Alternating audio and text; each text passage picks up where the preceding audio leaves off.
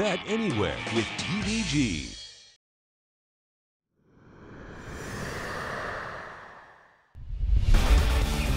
Brody's Cause burst onto the scene as a 2-year-old. Brody's Cause on the outside. Final furlong of the Claiborne Breeders' Futurity. Brody's Cause a final try. Brody's Cause a tremendous run from deep in the pack to pull the upset. He would close out the year with a solid third-place finish in the Breeders' Cup Juvenile.